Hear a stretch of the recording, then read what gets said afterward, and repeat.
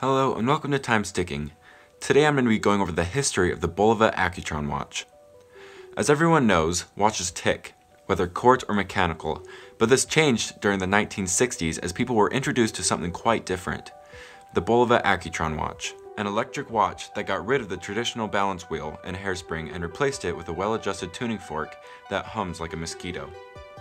Thus the reason why it is known as the watch that hums.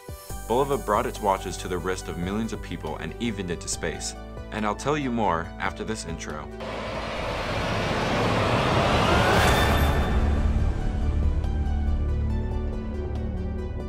The Bulova Accutron was first released in 1960. The inventor Max Hetzel was born in Basel, Switzerland in 1921 and graduated in 1946 at the Zurich Federal Polytechnic School as an electric engineer, and joined the Bulova Watch Company in 1948.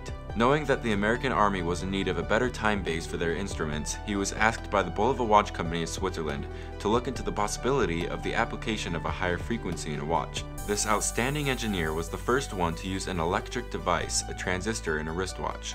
The tuning fork was powered by a one-transistor electronic oscillator circuit, so the Accutron qualified as the first electronic watch. Instead of the ticking sound made by mechanical watches, the Accutron had a faint, high-pitched hum, which came from the vibrating tuning fork. A forerunner of modern quartz watches, which also kept time with a vibrating resonator, ensured an oscillation rate of 360 times per second, nearly 150 times faster than that of a mechanical, balance wheel-driven timepiece, and was guaranteed to be accurate to 1 minute per month, or 2 seconds per day, considerably better than mechanical watches of the time.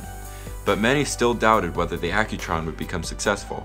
However, the president of the Bulova Watch Company, Arde Bulova, and his engineers were very enthusiastic about the tuning fork system, and brought Max Hetzel to New York to become the chief physistat at the Jackson Heights headquarters. In 1964, the Bulova Accutron was chosen to be buried for a time period of 5,000 years on the grounds of the New York World Fair in order to save it for future generations as an example of one of the 44 most innovative objects to be invented during the last 2.5 decades. The first Accutron model was named the Spaceview 214 and featured its now famous open dial showing off the high-tech movement, and also deviated from the traditional wristwatch design with its lack of setting stem and crown on the side of the watch.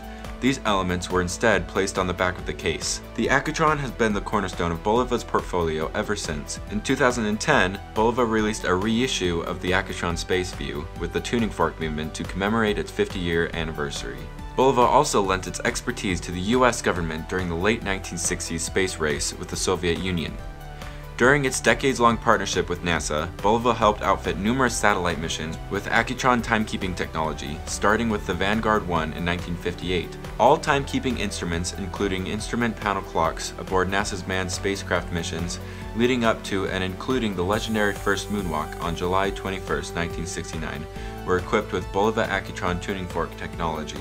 At the time, even NASA scientists could not know how a mechanical timekeeper would function in low-gravity conditions. Of course, watch history buffs are well aware that it was the Omega Speedmaster Professional, now appropriately named the Moonwatch, that won the right to be the official NASA watch and hence the first watch worn on the moon during the historic Apollo 11 mission in 1969. Fewer may realize that astronaut Buzz Aldrin also placed a Bulova Accutron timer in the Sea of Tranquility to help transmit critical data transmissions. In commemoration of its role in the space race, Bulova subsequently released a limited edition Accutron astronaut watch, with Buzz Aldrin's signature on the caseback. A Bulova Accutron chronograph wristwatch finally made it to the lunar surface in 1971 on the wrist of Apollo 15 mission commander David R. Scott.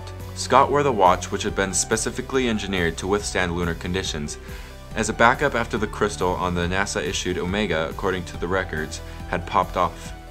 Scott's Bulova watch, the only privately owned watch ever to visit the moon, recently sold at auction for $1.62 million. To commemorate the record-setting sale, Bulova released its special edition Moon Watch chronograph, aesthetically a very faithful recreation of the original, which was in fact never made available commercially, but outfitted with a modern ultra-high-frequency quartz movement, which Bulova says gives the watch an extremely high degree of timekeeping accuracy, losing just seconds per year. It also powers a continuous sweep seconds hand for the chronograph function, a feature rare in quartz chronograph watches. The classical tri-compact style features what the brand calls superluminous treatment on the hands and hour markers and is surrounded by a tachymeter scale for calculating speeds. One other consolation to modern tastes and convenience is the small date window at 4:30. In 1973, it was recorded that 4 million Bulova Accutron watches had been sold since its production started. Fast forward to 2014, Bulova released the Bulova Accutron 2 Alpha collection of timepieces. The watches use a modern movement and are inspired by the first Alpha series of Accutron Spaceview watches.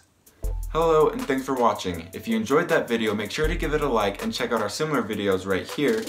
If you want to stay up to date with the new and interesting content that we create, you can subscribe to our channel, which is linked right here.